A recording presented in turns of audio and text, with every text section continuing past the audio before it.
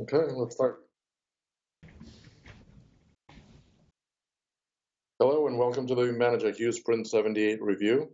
This was a standard 2-week sprint. Next slide, please.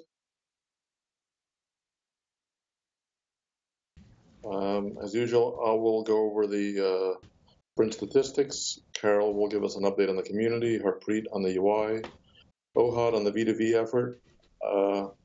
Providers will be several people giving an update. Tina will give us an update on Automate, Gregg T on the platform, Alberto on the REST API, Chris Arcand on the GraphQL API that we're developing, and Chris B on documentation. Next slide, please. All right, so the sprint we had a good spread of pull requests merged across the classic repo, the core repo, the integration tests. It seems like a pretty common pattern that we've been seeing lately, so it kind of looks all good here. Next slide, please. Okay. We've seen a downturn in the number of pull requests merged, I think, as we're focusing on bugs in Brindishvili. Not that many new enhancements are being developed or completed, and I think more are happening on the bug side. Next slide, please. 1 second, Oleg, just checking something. Sure. Okay. Cool, thanks. Yeah, so as you can see there, almost half were bug fixes, only 16% were enhancements, roughly 16% on documentation, and 10% on tests. So a pretty expected spread here as we're heading into the late stages of releasing Brindishvili. Next slide, please. On the repository health, no major changes to note. I think everything is steady as she goes here. We'll continue monitoring the health of the various repos. Next slide, please.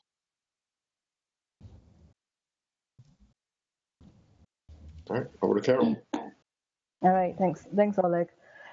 So Carol here. So I feel really bad because I was supposed to make this nice big announcement about the Brindishvili GA, and it's mostly ready. We have the images built and not tested, but I've been fighting a cold since DevCon last weekend, so I haven't been able to complete it in time for this sprint.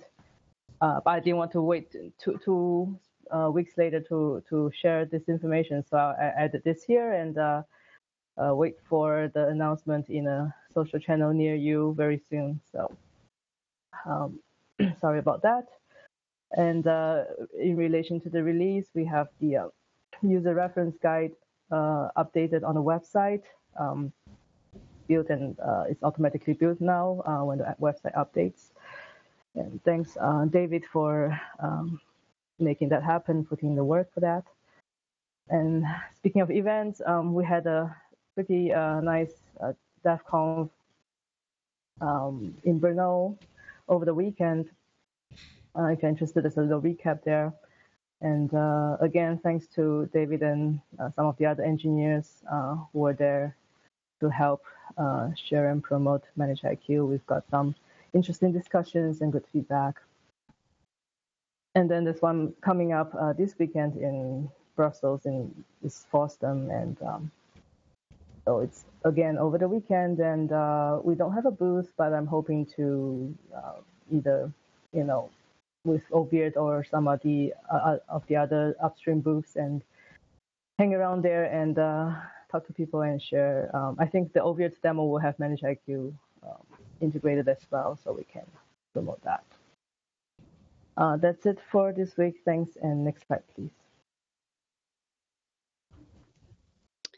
Hi, everyone. So for user interface, total of 70 PRs were merged in UI repo. Total numbers up there don't match, as some of the PRs related to future work had other labels such as developer, and some of the PRs were test-related PRs. So we'll have to look into the labels. And we are still focusing mainly on fixing blocker bugs. And as you can tell by the PR count, a lot of bugs were fixed. Out of that, some major fixes were made in the advanced search area, mainly to fix saving and using filters in config management, configured systems explorer, and also there were some other minor fixes made in services explorer related to advanced search there. As for future and in progress items, some of our team members are working on V2V efforts that Ohad is leading, and he will give us some insights on that. Part of our team is also focusing on moving us towards modern technologies related to JavaScript. So there was some work going on related to adding React, JS, Redux, and Jest support in our product. Also, some work is going on to replace filters in SQL queries with named scopes for building list. This one, the PR that's in not being merged yet, is related to building list of MIQ requests. I'm sorry. So Martin P is going to talk about that in more details. Also, there were some improvements made by Eric and David with regards to quad icons that David is going to talk about. With that, I'm going to hand it over to Ohad for V2V efforts. Next slide, please. Thanks, Harpreet. So I want to talk briefly about a new feature called V2V. The idea behind this feature is to transform a large amount of VMs from one provider to another. The main difference between the current transform VM option we have, for example, today, is simply the number of VMs. So the realization is that many users have I don't know, 4 digits, maybe 5 digits of VMs, 10,000 VMs, for example. And if someone wants or needs to migrate from one provider to another, that could be a task that could take up to a whole year, even if you migrate, 100 of VMs per day. So the idea is to create an easy to follow and easy to use workflow to map the resources, map the VMs, and actually migrate them. We split this initiative into 2 steps. We have a short term where we're initially targeting the VMware provider to over provider migration, but in the long term we could see multi-provider migrations, VMware over OpenStack and even KubeVirt, and also across the provider. So from one provider to another, maybe as a disaster recovery or other use cases as well. Briefly about the technology, behind the scene we're using a tool called V2V written by Richard Jones, and wrapped with Ansible playbooks and automate workflows. We want to, as a feature, we want to expose direct mappings, and that's something that got merged in 4.6 recently. Schema-wise, direct mapping of cluster, storage, and networking, and effectively all major properties between one provider to another, so we can have actual migrations done very easily with very little, if no, user questions asked while migrating. The new UI is also based as a ManageIQ UI plugin, and is developed using the React and Redux technology stack. If you want to see more details about the actual design, I have a link here. But if you can go to the next slide, I'll just share quickly a few mock-ups so you can have some sort of a concept to it. This is the first step, so the POC, where this is like the landing page, where we see currently an empty state. Next slide, please. The first step for a user would be to create mapping, and if you can see here, we first start by mapping clusters. Next slide, please. Later on, we continue with mapping networks and so on. Next slide, please. And then we are creating the actual migration plan. Next, please, where we select VMs. Initially, we're going to get VMs just from a list instead of having all the logic of filtering and how to get the VMs.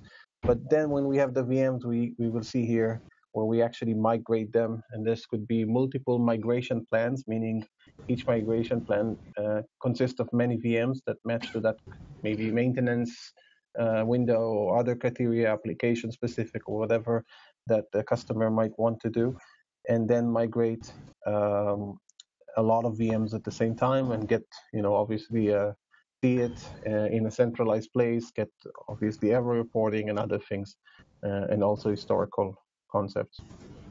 That's it, I think. Next slide, please.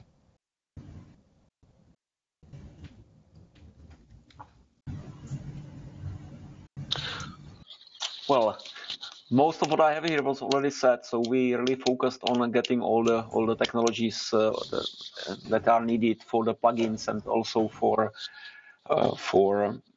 other teams that want to integrate with ManageIQ in. So we merged state management, built on functional paradigms. That's called Redux. We merged React, the library that has a lot of attention and a lot of use by other Red Hat projects, and is supported by Patternfly. We included Jest, which is a modern JavaScript testing framework, and it's compatible with what we use until now. We also added some linting support for JavaScript and CSS. We are focusing on making it very easy for plugin developers and other teams to use modern JavaScript technologies inside ManageIQ. Next slide, please. I want to shortly mention the work on GTLs. GTLs, grids, tables, lists are those components that are seen on every other screen in ManageIQ. It's so used to display all kinds of entities, and it's backed by the report data interface. We have two last PRs from a series of many PRs that were focused on removing SQL fragment computations from the UI. Basically, we are decoupling the UI from the core by defining interfaces in the form of scopes on models, and we are now doing the calls through a JSON-based endpoint. So we are moving slowly from the server to the browser, cleaning up the interface, removing any interaction with session, and basically progressing towards stateless interface, and later this can be turned into a REST API component or part of the REST API. That's all from me. Next slide, please. Yeah, so inside the GTLs, you might have seen the quad icons. Basically, we changed the way how we render quad icons. We modernized it to a JSON-based Angular component. And while doing so, we got some new features that couldn't be done before. For example, font icons. Now we can use font icons for instead of PNG icons. Also, we added text abbreviation. Meeting. And a tooltip per quadrant feature. So now we are able to show a tooltip for each quadrant, a different one. They are also resizable and easily stylable. That's all for me. Next slide.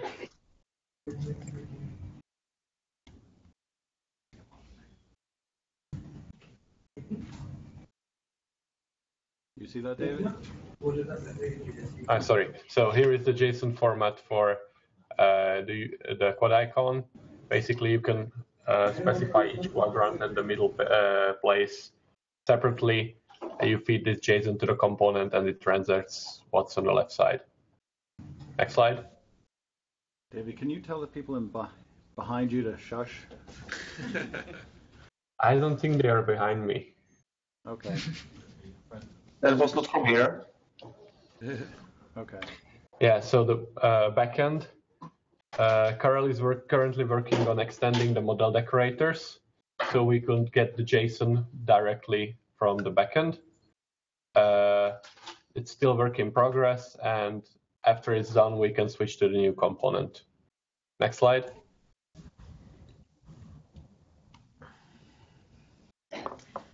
Right, so I'm going to share an update on cloud and new arch providers. Adam will talk about infrastructure providers, and Rich will give an update on smart state analysis. Slide, please. The most merged pull requests this sprint came from the OpenStack provider, followed by the KubeVirt and Kubernetes, and then a handful or two from the rest of the provider repos. Slide, please. All right, so Dan fixed an issue with Azure provisioning where if the user selected an available IP address and that IP address is not associated with a NIC, we would ignore it and create a new one. We also upgraded to the latest version of the Azure Armrest gem, which is 0.9.5. In addition to some smart state analysis fixes that Rich will talk about, this includes support for deleting managed disks as part of the virtual machine delete operation. And then on the new Arch provider, we upgraded to version 0.19 of the Cupid Proton gem. And this addresses a problem with incremental delays in the new Arch event catcher. So the longer the event catcher was running and the more events it would gather, the longer that delay was. Next slide, please. All right, so OpenStack had the most merged PRs, and the majority of them were bug fixes specifically around fixing targeted refresh and deleting OpenStack providers. Recently, James did a lot of work to orchestrate the destroy of providers and making sure that workers were shut down. OpenStack had a pretty unique deployment case with a mix of multiple managers and providers, so there was a lot of work around there to resolve that. They also implemented Graph Refresh for the Cinder Storage Manager, so I think all managers on OpenStack now support Graph Refresh. And on the vCloud side, Miha from X Labs implemented IP and MAC address collection for the VMware vCloud provider, which looks like a small bit, but there's actually is a very large PR. He put a lot of work into it, so it's great to get that in. Next slide. And this is pretty cool. So a community contributor, Everett Mulder, I think I said that right. He, over the course of a month or two, put PRs into the VMware Web Service Broker and ManageIQ providers VMware to add disk resize support for VM reconfigure. So this is the screenshot he has in the UI. That PR is still pending review, but hopefully we'll get a video demo of that next sprint. But basically now, instead of just adding and deleting disks, you can change the size of existing disks. And that's it. Okay, for smart state analysis this sprint, we have some fixes across a number of areas. The first two are actually provider independent, and they impacted all providers. Evidently, we don't often test canceling a smart state analysis task.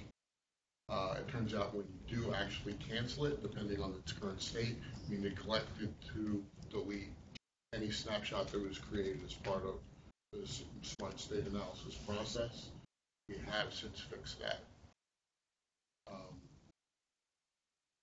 There was a problem if there were totally empty partitions associated with the disk of a VM, we would fail because we didn't expect zero-length partitions.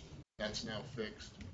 This fix also fixes an issue where if we had ReFS secondary file systems associated with the Windows VM, it would fail as well, even though it wasn't the boot disk. So this particular fix fixed both of those issues, and they were somewhat related. On the Azure side, this was it's only one line, but it's fairly significant. This required changes on both Smart State code and the Azure Armrest code. As some may recall, we implemented support for the newly introduced managed disks in Azure a few sprints ago, and it turns out some installations reading those disks was fairly slow. And it turns out we were treating the reads as stateless, and we were reacquiring information for every read that we didn't need to, so we implemented a stateful open read close paradigm, and that sped up smart state by a factor of 20. Yeah. So that was fairly significant, and that was a really good fix. For Amazon, there was an issue where we weren't actually passing the user-defined categories to the agent that resides in Amazon to perform the smart state analysis, and that meant you really couldn't retrieve specifically requested files and things like that. We now pass all the profile categories defined to the Amazon agent, and that's it for smart state. Next slide. Good morning. We had 25 PRs merged this sprint. Our fearless leader, Gregg refactored the VM naming code and exposed a new method to the automate service models, giving users the ability to call VM naming from an automate method. In lifecycle provisioning, VM naming runs when the provision task is initially created. Service provisioning uses service dialogues, which can override the VM name. The timing is an issue since the dialogues are processed after task creation. The goal for 5.0 is to move VM naming to task processing, which runs after the service dialogue. Bill, we made initial schema changes, adding tables for the new V2V mass migration. And we changed the way we calculate active provisions. We look at MIQ requests instead of MIQ queue entries, which gives us a much more accurate quota count. Next slide, please. Lucy added a new event state machine to replace the synchronous refresh. The VM reconfigure event uses the event action refresh sync built-in method, which waits for the completion of the refresh and blocks the worker. The new event state machine replaces a built-in method, which uses a retry, freeing up the worker. And that's it for Automate. Next slide, and over to Gregg. Thanks, Tina. So on the platform side, we've merged 40 PRs, mostly bug fixes, follow suit with everything else for the G release. Some significant ones here. The first one there is very significant. So the guys, Joe Raffinello, Nick Lamaro, Dennis, I think Jason too, spent months trying to find this memory leak on the server process, and they never gave up. They were kind of tenacious with it, and they finally found what it is. And it was, as it usually turns out, it's a small change, but difficult to find. It had to do with autoload paths and converting them to strings. Simple change that addressed the memory leak. Joe opened a bug with Ruby, and I think that is going to get backported. And those are the PRs there as well. So it's a huge one. I think with this change and this fix and the change that was made a couple of sprints ago to the way we look at the worker memory, the value we use for the thresholds, it's going to make the overall appliance much more stable. Really happy about that. Real excited. And actually, this next fix has to do with I think the thing that Tina was just talking about.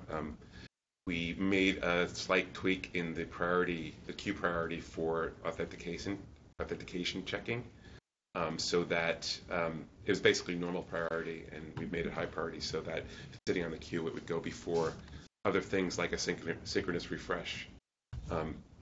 We ran into an issue where there's like a bit of a deadlock situation where a refresh was timing out because synchronous refresh was timing out because the credentials were not valid, but the messages for validation were getting pushed behind those requests. And then Yuri made a couple fixes for custom button expression evaluation there.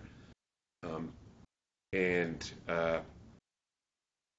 he also made a fix to the replication configuration page so that if or one of the remote databases that was in the subscription was not reachable, it wouldn't prevent the page from loading and prevent you from either deleting or updating the subscription.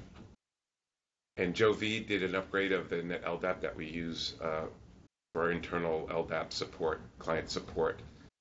There was a security fix in there, and he had to do some back-end work because the new version of the gem changed the way IP addresses and host names were being passed to connect to the LDAP server.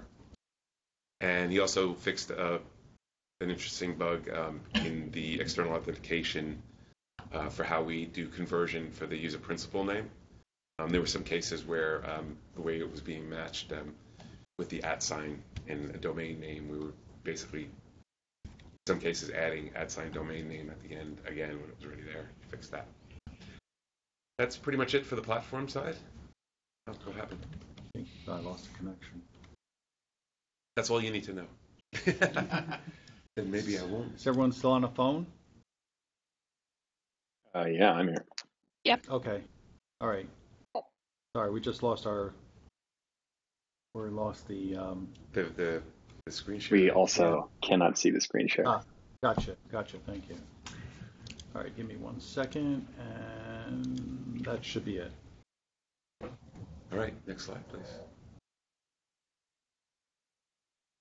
And there we go. Alberto, can you do the rest? I'll do the rest.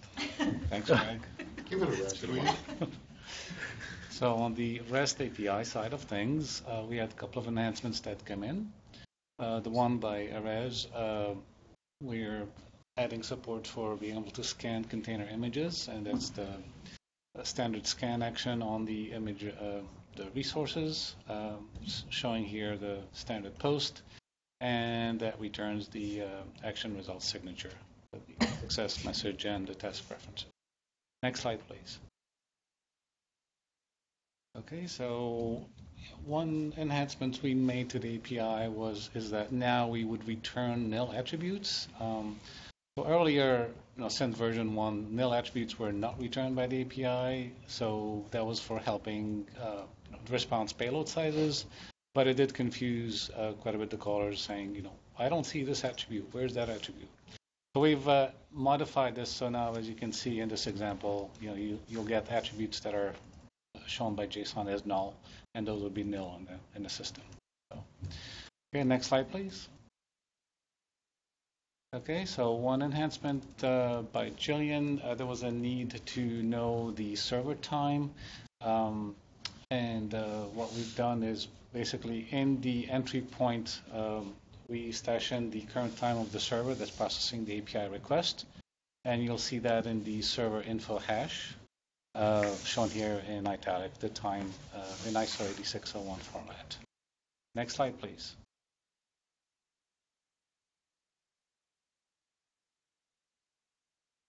All right, and one other enhancement is for the patch support. So initially we supported a patch document shown here on the lower right part of the screen, which has basically an action and path for each of the attributes we wanted to edit. You can add, you can delete attributes, and so forth. But so we needed also a way to have a standard hash payload that comes in.